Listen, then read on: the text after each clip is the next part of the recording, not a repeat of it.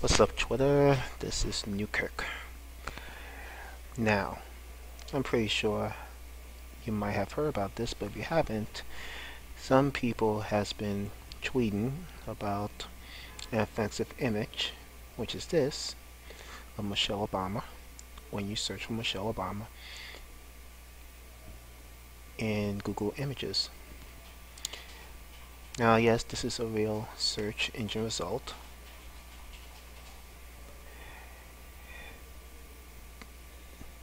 Now, some people say, sign this petition to get Google to remove the image. And as much as I would like to sign a petition, that's not really going to help matters. What I like to do instead is I like to tell Google themselves that this image is offensive, and how to do that is very simple. What I do is you search for Michelle Obama, like so, and then you go down to this page right here.